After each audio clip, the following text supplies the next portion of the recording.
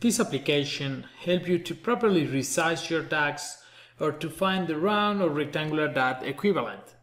It is a great tool for engineers as well as beam drafters.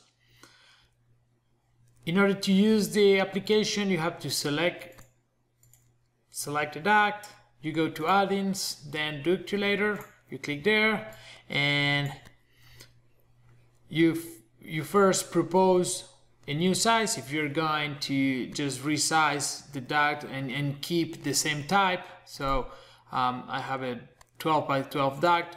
I choose the width, which is going to be 10. I calculate, and now I have a duct that is 10 by 15. I just transform, and that's it.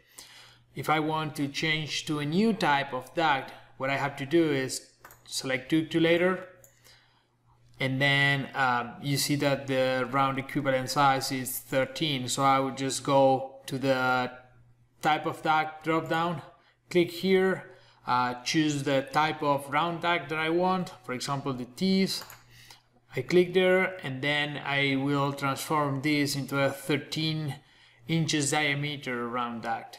Click there, and you are all set. Hope you like it.